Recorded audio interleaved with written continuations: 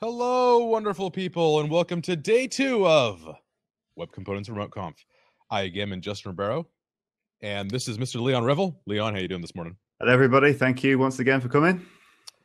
Well, it's afternoon where you're at. It's in the middle of the morning here. It's the stormy window behind me.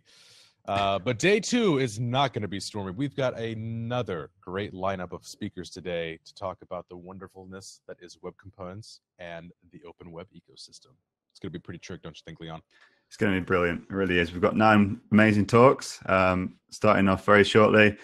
Just before we get started, though, if we could just once again thank our sponsors, Time Limited, Carfax, Stickman Ventures, and of course the Web Platform Podcast for sponsoring us in this and really making this thing possible.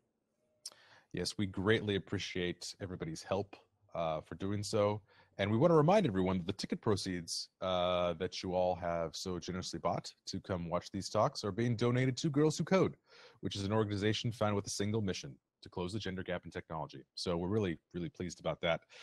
Leon, should we cover, for those who weren't here on day 1, to talk a little bit just about how the conference works real quick? Should we cover that? Yep, go for it.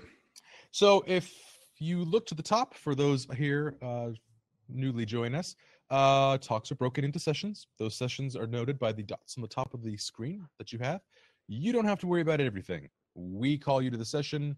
Everything is available pretty much instantly after the talk is there, so that you can watch the talk at your leisure or go back through and look at those sweet code samples that a lot of the speakers have been using on day 1, and we expect some more on day 2.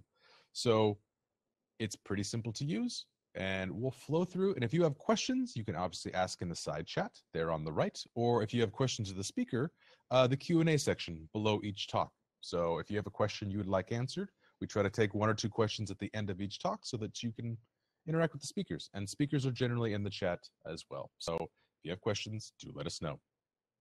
Brilliant. Thank you. So we'll be moving on to the first session now. It'll just take a few ticks for us to get the speaker set up. So see you shortly.